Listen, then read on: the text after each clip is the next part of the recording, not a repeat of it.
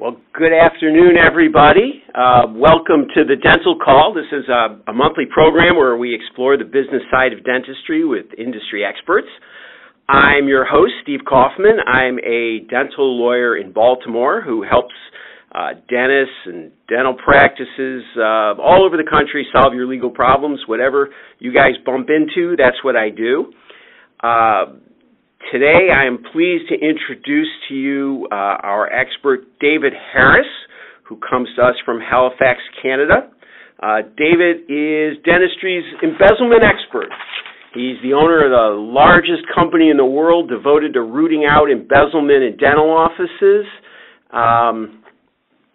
He's the guy thousands, I'll let David speak for himself, but they only work with dentists. It's all they do. He's a true expert. And anybody who doesn't know, we're recording this call. And when we're done talking to David, we're going to open up the lines and folks can ask questions. And with that, good afternoon, David. Hey, Steve. How are you? I'm doing very well. Hey, before we get into talking about stealing from dentists, Give folks some background on yourself. How'd you get into this business? What's your story? Well, that's a great question.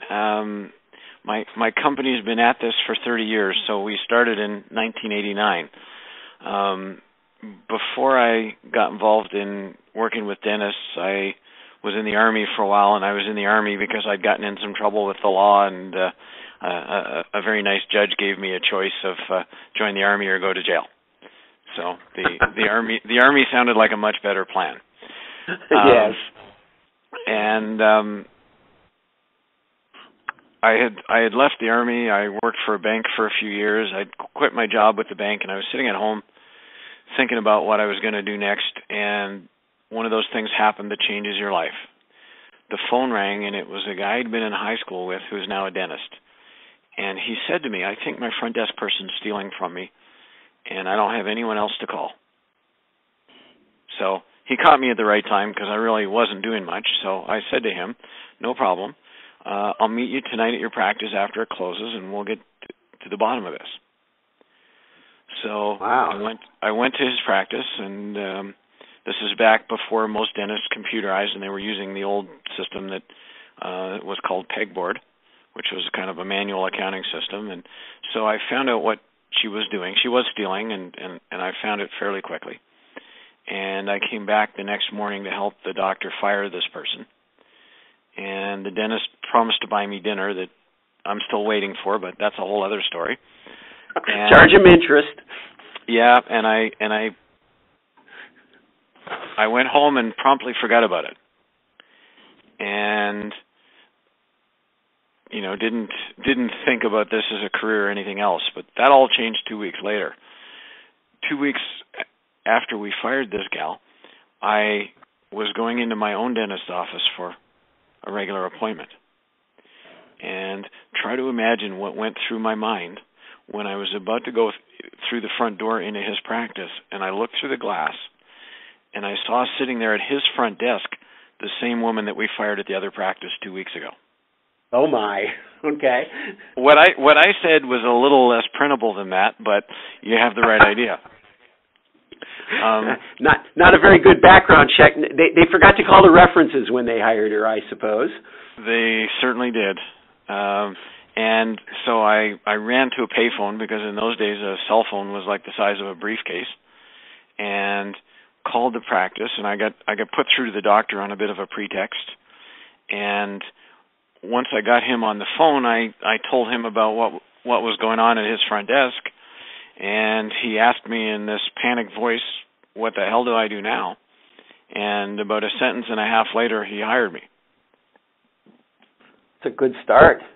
That's good. I like that. That's a nice, interesting way to get into a business by accident. No planning whatsoever. Just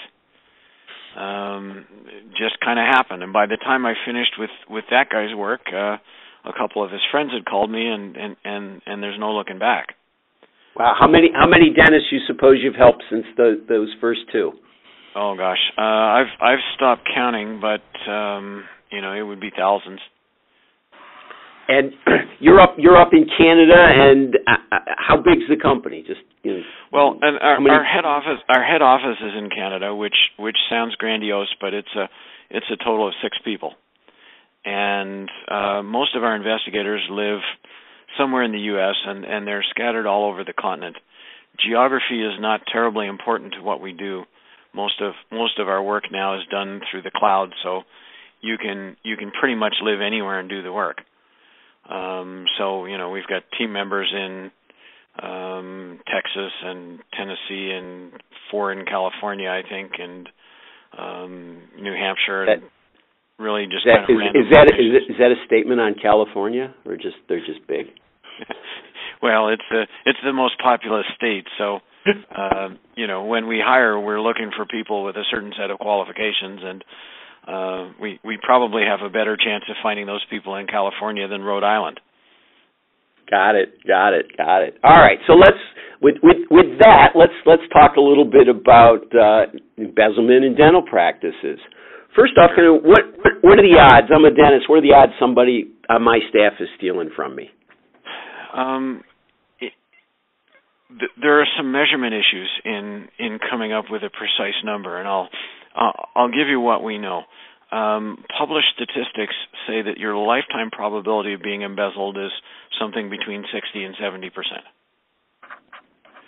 Wow. So if I'm a dentist over 30 years, if I've got a practice for 30 years, the odds are 60, 70% that at some point somebody's stealing from me. That's right. And the true number is probably higher. There's some embezzlement that never gets detected. There's also some that the doctor finds and deals with but doesn't tell anybody anywhere. And those two numbers, which aren't quantifiable, aren't in that 60 to 70%. The true number's higher, and I just don't know by how much. Got it. So the odds. So you might not have anybody stealing from you today, but the odds over time is somebody is. All right. And so if you look at the amount of time that the average theft goes on divided by that 30-year career, there's probably a 10 to 12% chance that any audience member is being stolen from today. Wow. So put a number on that. How long does a typical theft go on before? And I'm assuming this is before it's discovered. Yeah. Well, once it's discovered, it stops. But it typically goes on for somewhere between 18 months and 2 years. Wow. And the average amount that a thief steals to the point where they get caught is over $100,000. Wow, $100,000 over a 2-year period. That's right. Wow. Okay. All right. Well, that hurts the practice. It also hurts the employed dentist who's getting paid a percentage of collections. Everybody's getting burned here. Everybody's getting burned. Patients may be victims as well. There are dentists who have terminated their careers early because they got embezzled. I guess the opposite is probably true as well. There are probably some who have hung on too long because they had to recoup losses that they had from theft, which hurts new dentists coming out who want practice opportunities. There are no winners here. Oh, interesting. All right, so let's talk about how to minimize the damage here. What I've got a practice. What should I be looking for to give me some indicia? How do I know when I've got a thief? Somebody's embezzling. What do I look for? Well, the way you know is you read the report we give you after we investigate, and then you know. What causes you to suspect? Yes, there we go. Here's an interesting fact that I wish more dentists knew. The American Dental Association did a study about 10 years ago, and what they did was they asked embezzlement victims, what prompted your discovery? And the interesting part is that more than two-thirds of the discovery came not because of some kind of financial anomaly in the practice, but because of a behavioral one. In other words, the way the thief was acting. So if I can give any accumulated wisdom to the audience, it's that the best way to see if you have a problem is to watch the behavior of staff. So to explain that a little bit more, what am I looking for?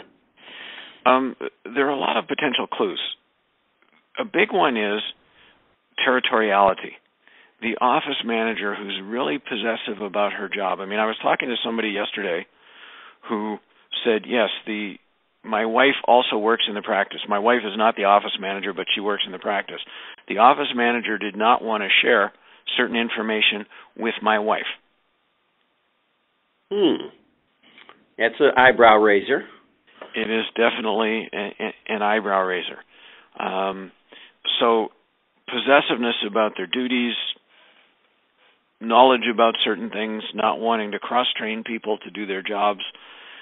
Embezzlers often don't even like somebody else sitting at their desk or touching their computer. So they get very territorial. And that's a big symptom. All right. So resistance to change is another one. They're doing something now that allows them to steal, and they're concerned that some kind of change in the practice, which might even be just installing a newer version of the practice management software, might interfere with what they're doing. So they tend to fight that stuff fairly aggressively. Wow. Okay. So we've got people who don't want to share their jobs and don't want to change. And what else do we look for?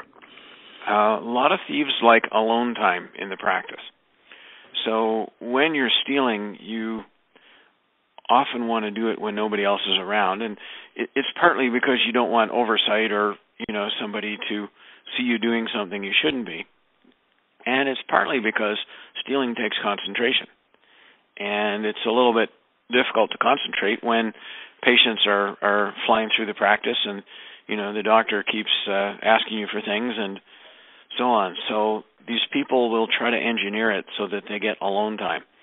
And they might come in early, or they might stay when the practice closes, or they'll come by for a couple of hours on a Saturday, or they'll get you to give them remote access to the practice management software so that they can have their alone time at home. So do you? I'm going to save my question until we get done with the list on that. I want to hold that question on remote access. Okay. Don't let me forget that one, David. I'm writing it down. There we go. All right. I wrote it down too. All right. So we've got two territorial. They want alone time. What are some other red flags that we should be looking for? This one depends a little bit on the pattern of theft that an embezzler is using, but a lot of embezzlers are very reluctant to take vacation. And the reason for that is? Because keeping their theft undiscovered requires them to control how information flows through the practice. So give us an explanation. Give us. What do you mean by that? What kind of flow? What are they trying to control? Well, the kind of thing that can happen, for example, is that people's statements that they get from the practice management software have anomalies or errors in them.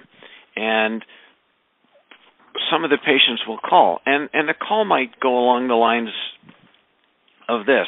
I was in 2 weeks ago, I had some work done, and I paid cash for my appointment, but I just got my bill and my statement from you in the mail, and the statement says that I paid by credit card. Like, that's the kind of phone call that might be generated if embezzlement is happening. And as long as the embezzler is the person who takes that call, they deal with it. Oh, Mary, I'm really sorry about that. We had somebody in here working on accounts, and they were making a lot of mistakes, so we had to let them go. But the main thing is that your balance is right, and that you're happy with the work that we did. And if you called into a practice and you got an answer like that, I mean, you just shrug your shoulders and move on to something else. And it's unlikely that would make a lasting impression on you. But if the embezzler's gone, like on vacation, for example, then that call goes to somebody else. And at some point there's a pattern that forms, and that person goes into the dentist and says, there's something weird going on here. I worked on a very big embezzlement a while ago, and the way that it came to light was that the office manager broke her leg skiing. I mean, she'd never missed a day of work before. And about 1 o'clock or 1:30 in the afternoon, one of the staff interrupted the doctor and said, "I've gotten 3 of these very strange phone calls this morning." And that was kind of the thread that unraveled the whole thing. So it's okay. So it's the same sort of concept. Not taking vacation is a variation on "don't sit at my desk" and I'm gonna be here later. It's just got a slightly different purpose. That's right. It's all about keeping a lid on things that, if they came to the doctor's attention, would cause the doctor concern. Huh. What are some other flags to look for? Are there others? There are a lot of them. One thing that embezzlers will do sometimes is they'll give reports to the doctor late, and this is a way of making your scrutiny of those reports less meaningful. In other words, if you're looking at the day-end report at 5 o'clock today, you have a pretty good memory of what happened today, and if John Smith, who was in to get a root canal, isn't on the report at the end of the day, you'd question that. On the other hand, if you're looking at that same report 3 days later, it's a little bit less likely that you will remember that, yes, 3 days ago I did endo on John Smith and I don't see him on the report. I got it. So I take the cash from John Smith and then I drop him off the report. Or something. Yeah, something. Okay. So exactly. So late reports. I've had them where you ever have this happen? I'm going to exaggerate a little bit, but I have the office manager who's making $50,000 a year rolls up in a $75,000 car, and you kind of wonder what's going on. Do you ever see this sort of thing as an indicator? You certainly do, and that's part of kind of a broader series of things. You know, living beyond what you think should be somebody's means is a symptom.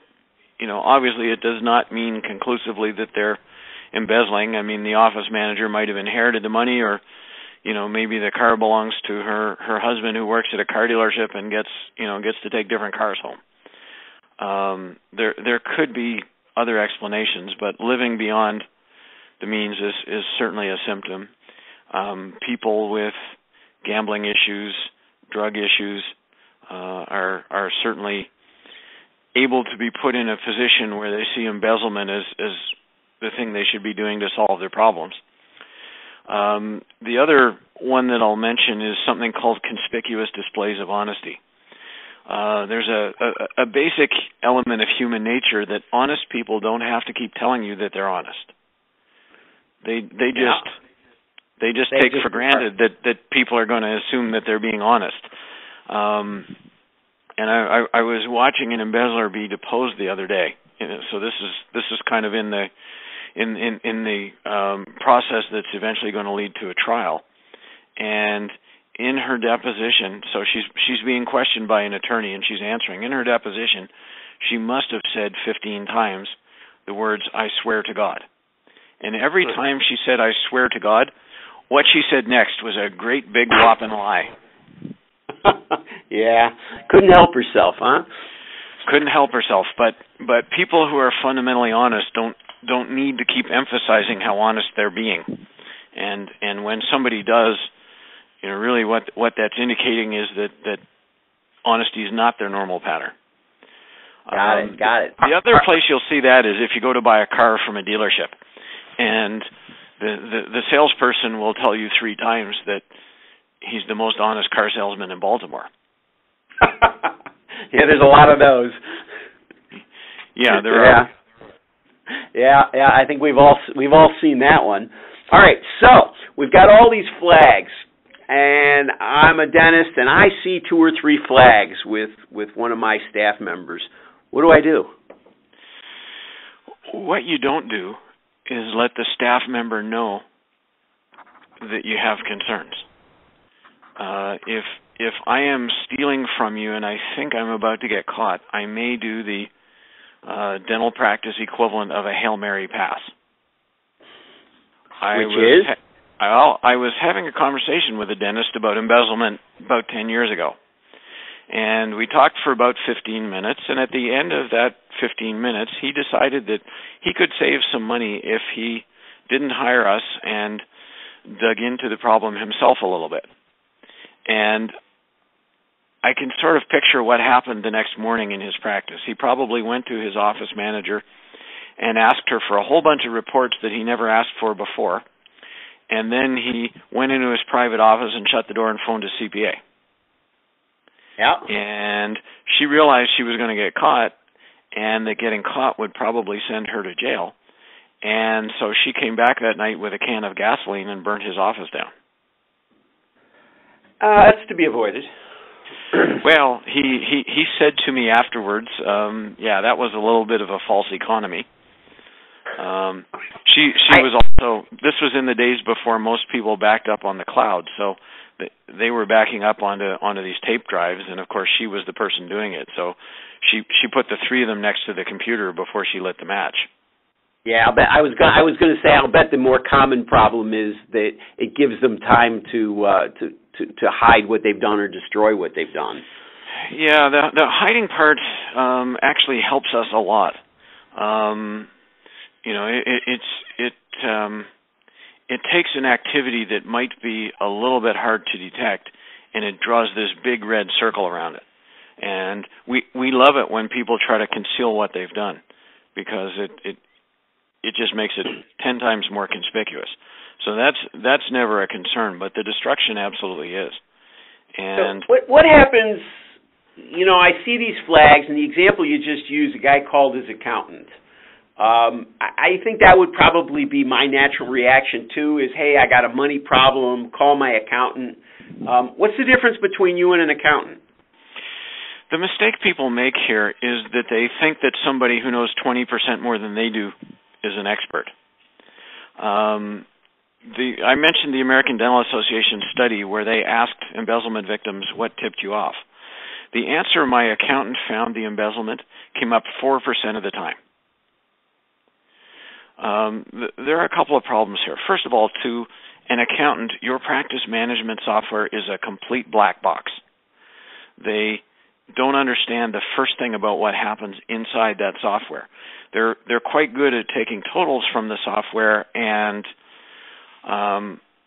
putting those totals in as the start of their work and then following a process from there. But most embezzlement is concealed inside the practice management software, and that's just somewhere where the accountant has no expertise.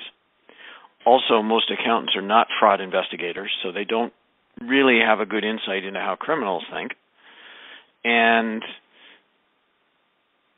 it's just not their expertise. And the analogy I give sometimes is it's kind of like me going to my neighbor, the cardiologist, and saying, do you think I need a root canal? Yeah, exactly. I run into variations on that all the time for me too. Of course. All right, so we're getting to the end of our time here because I do want to let people ask questions. What are some things, if there is anything? I mean, I see. We've talked about there are red flags. What do I do if I see them? But what can I do to avoid the problems in the first place? Are there checks and balances? What do you do so that you don't get stolen from in the first place? Any tips? I'll give a few pieces of advice. First of all, there's no such thing as prevention. If somebody decides they're going to steal from you, they will. And the question is really how long they will get away with it before they get caught. It's very difficult to convert a thief into an honest person. That takes a control over another human being that we just don't have. So the idea that if we make it difficult they won't try is a fallacy. The idea should be that if they're going to try, I want to catch them. And a few things there. The first thing is this, and a lot of dentists don't like this advice, but it's absolutely the right thing to do. The reports that you look at the end of each day and the end of each month should be ones you print yourself. As soon as you allow staff to print reports for you, you open the door to selective reporting, where you think you're getting a look at the entire practice and you're not. It's interesting. Second piece I never heard that one before, but it makes a lot of sense. They can manipulate what you see. All right. They absolutely is there another good tip? Let's leave one more. You got one more? Let's talk about hiring. Okay. Dentists tend to trust what people who are applying for jobs tell them. 60% of resumes have some amount of falsehood. 60 million Americans have criminal records, so that's 1 in 4 adults. A lot of hiring is done with deficient background checking. We need to check criminal records, and here's something really important. We need to talk to references. By references, I mean former employers, and also don't phone any phone number that an applicant gives you. So if they said that they worked for Dr. Jones in Chevy Chase, go to your favorite online search engine, find Dr. Jones's phone number there, and call that number. Otherwise, you may end up talking to the applicant's uncle on a disposable cell phone who pretends to be Dr. Jones and gives a great reference. Oh, see, you do think like a crook. That one never would have occurred to me. Yeah, and it doesn't occur to the vast majority of practicing dentists either, which is how they get caught. Wow. All right. So one last we're going to open it up for questions. You got one last piece of advice you can give everybody? Well, let's stick to the hiring for a minute. Okay. One thing that astounds me, Steve, is that I cannot get a $12 an hour job at UPS delivering the junk that people buy on Amazon without a drug test. And yet, very few dentists drug test applicants. The difference between UPS and the dental practice is UPS doesn't have prescription pads sitting there. Yeah, true enough. I will throw out there to anybody who's listening that you got to be careful. You got to check your state law before you do drug testing for folks, because there are often rules regarding drug testing. But that's interesting, because if not only might I steal a prescription pad, but I can sell the drugs, or if I've got a drug problem, I need money, and that leads to embezzlement, I suppose. Well, those are all true, and beyond that, people in your practice get to stick sharp instruments in somebody's mouth. Aren't you interested in whether or not they might be high when they do it? There we go. We're gonna end with a safety tip. I like that. That's good. That's great.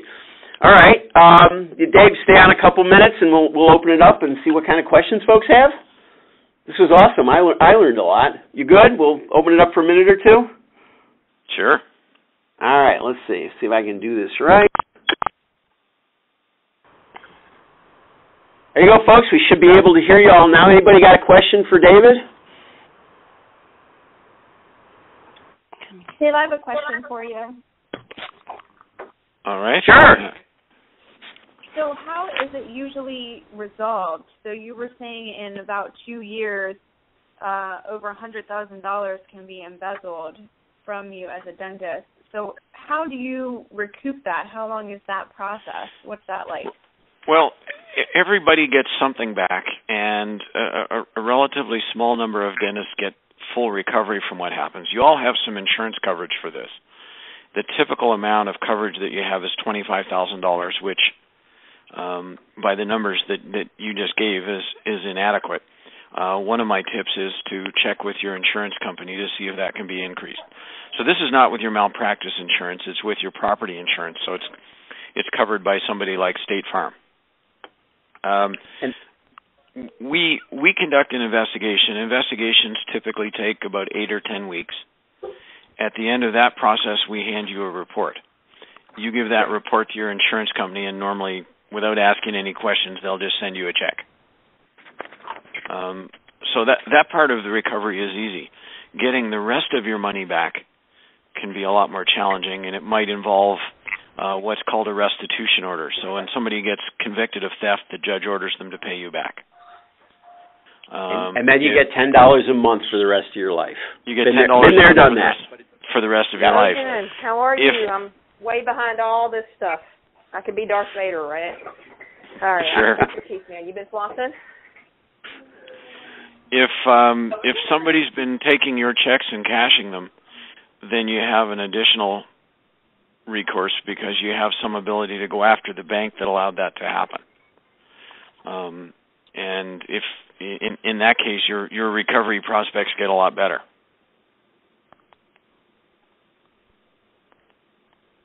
Thank you. Got that? Anybody? Those were some great questions. Anybody else got one? Nobody? Bunch of shy folks. All right, I'm going to go back to that question I wrote down then, which is about remote access. Yeah. Is this? I can envision that remote access is wide open to abuse. Is it a good idea? And if I do it, how do I control it? Personally, Steve, I think the only person who should have remote access in the practice is the doctor.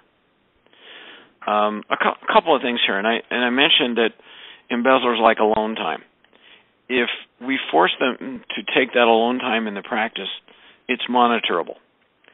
So almost every practice has an alarm system. In fact, HIPAA pretty much requires it.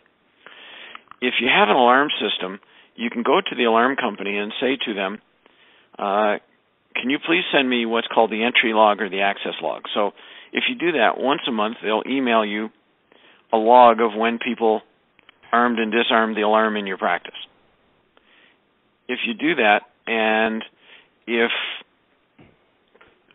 somebody is coming in at weird times, you'll spot it fairly quickly. Got it. And I'll add to that in a lot of states you can use cameras that'll catch people coming in. Video, audio is trickier and is illegal in a lot of places, but video is not, and you can see folks come in. We've caught folks who come in crawling on the floor thinking they're evading the camera they know about, and they get caught by the one they don't know about. It's pretty interesting to watch. Yeah, and that's all, that's a good idea as well. But a basic tip, just have the alarm company send you this log once a month and take 5 minutes and check it and see if people are coming in at weird times. The thing about remote access, though, is it's much more difficult to track. Got it. All right, so the lesson here is don't give somebody else remote access. Simple. I'll go beyond that, Steve. I'll go beyond that. Get your IT folks to check to see if somebody's given themselves remote access. Okay. Because the way the technology works now, it's not hard to give yourself remote access. We could keep going on this. Then I got to have somebody check the IT guy to make sure the IT guy isn't stealing from me with remote access, I suppose. But okay. Point well taken. Anybody else got a question?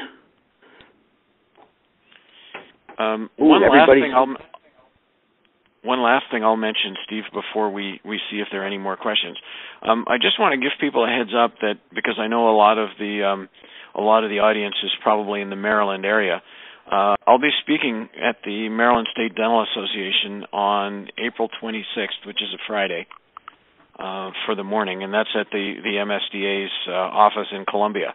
So if you, I think you're there in March 26th.